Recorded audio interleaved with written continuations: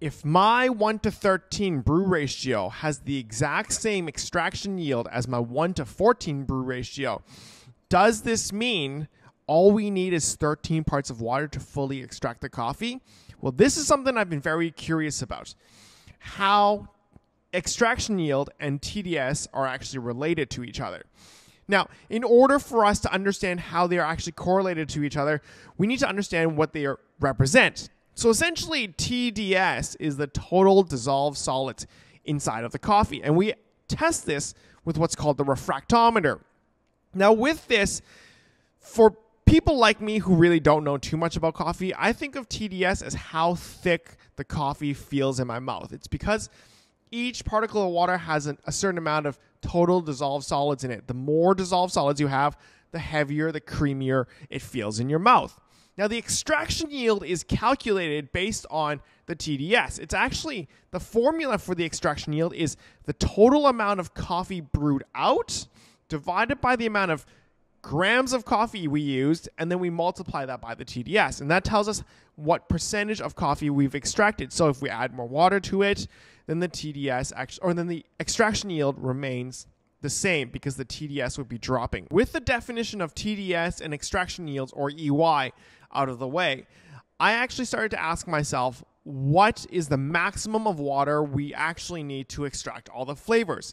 This means that if I were to do a 1 to 13 and a 1 to 14, if their EY is relatively close, then I would say that the 1 to 13 is all we need to extract all the flavors. Now, this is, of course, given my brewing technique and my grind size and whatever variables there are. But to some degree, if I'm done pouring and any more water going into the dripper is not really extracting anything else, then why do I need so much water? Couldn't I actually add that in afterwards to create a brighter flavor? Or what is the effect of having more water going into the dripper? So these are little things that I've been trying to test out, but for today's video, I actually really wanted to just figure out with my technique, the revised single pour and a slow pour, what is the exact maximum amount of water I need to finish brewing a coffee. So the test is quite simple. With last week's video, I actually showed how me pouring slower can actually extract a higher and more consistently, at least. So for me, what I'm going to be doing is I'm going to be using the exact same water, exact same beans, fill the kettle to the same amount of water, bring it to the same temperature, and then we're going to be brewing the same coffee but with more water. And we're going to find out when, at which time, or at what ratio, does the extraction yields barely change. Now, I'm expecting a 1 to 14 to have slightly higher than a 1 to 13, and a 1 to 13 to have slightly higher extractions than a 1 to 12, for example.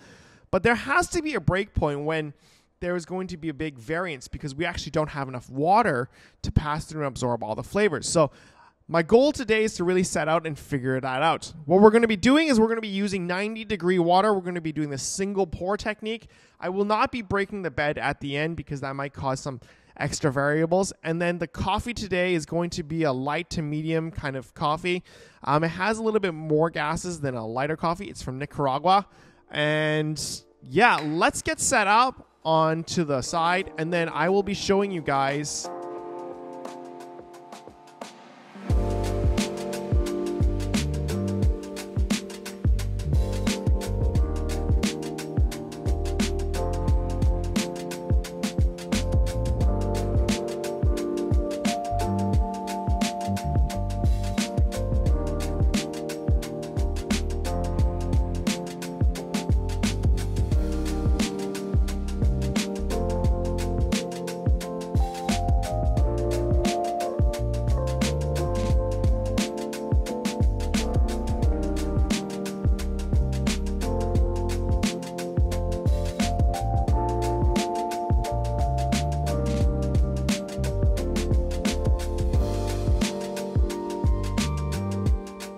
Now, by no means am I a robot, so pouring to be exactly the same between the two brews is not ever going to be possible. But today's tests have really shown you guys how similar the extraction yield is going to be. Now, a quick recap, the 1 to 14 had a 20% extraction yield, whereas the 1 to 13 had like a 19.34, which means there actually wasn't much more being extracted with the extra 20 grams of water. Now, I've already done the test many times before, and the 1 to 12 actually dropped significantly to about an 18%, and the 1 to 15 is almost the exact same as a 1 to 14. The timing is a little bit longer, and it has almost like, it's maybe like 0.1% higher.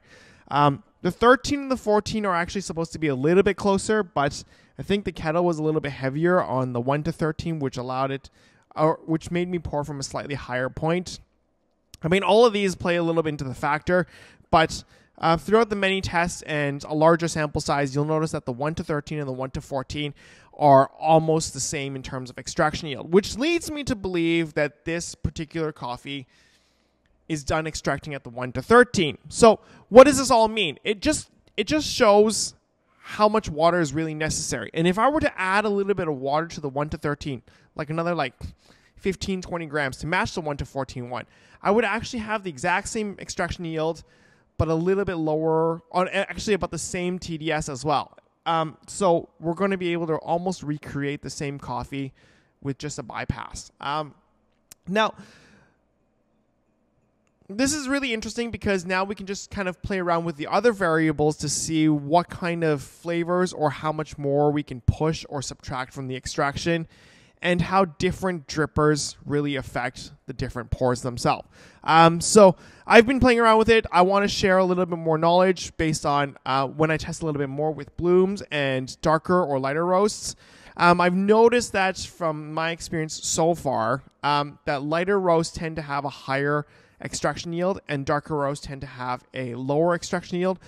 Though I think it is because the first drips in the darker roast come out quite quick because the gases are always pushing it out, which leads me to believe that if there's a possible way, we should actually try to remove the beginning of the darker roast, or we could be playing around with the blooms. I'm not against the blooms. I just don't do it as much personally, but I'm trying to see what kind of methods or pouring techniques we can apply to really push those boundaries. But yeah, if you guys like this kind of content, make sure to like it, make sure to subscribe. Thank you guys so much for watching, and I'll catch you guys in the next one. Bye!